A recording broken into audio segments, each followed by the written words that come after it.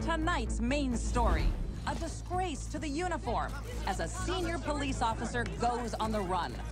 Lieutenant Frank Mercer, head of the city's controversial high-speed task force, has disappeared after being suspended for alleged corruption.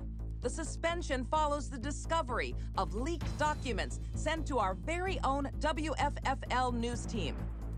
While the PD has refused to discuss the allegations, this reporter understands that they relate to extortion and large-scale theft in the street racing scene that Mercer was supposed to police. In a statement, the department said, "Lieutenant Mercer is aware of his suspension, and we appeal to him to come forward and assist the investigation." In other news,